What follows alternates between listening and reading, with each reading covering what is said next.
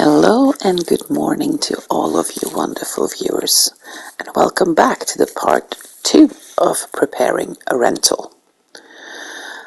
This is, like I said, part 2. Part 1 came out yesterday, and that's when I decorated the apartment or the house that you can see on the right side of this house. And I will try to make this floor plan a bit different than the first house. Because in the first house we had the living room in the back and the kitchen when you entered. But now I wanted to do it the other way around. So the kitchen will be at the end of the house and the living area will be more in the front. So let's see. I am using the appliances from Home Chef Hustle because they are so gorgeous with that little light underneath. It's beautiful. And normally I do prefer the old looking counters from like Cottage Living or Country Kitchen. Those are my favorites. But this is truly a runner-up. And now I am trying out to see if maybe we can have a kitchen island in here, but no. I am moving it around a bit, but then I change my mind and I will have a normal kitchen table instead. Because it makes it look so empty, and there's only 2 seats. And in this house I am actually making enough room for 4. 2 adults and 2 children. And of course you can change that if you like in the bedrooms, but as I would play this house, there would be 4 people living here, and therefore I need a normal kitchen table with 4 chairs.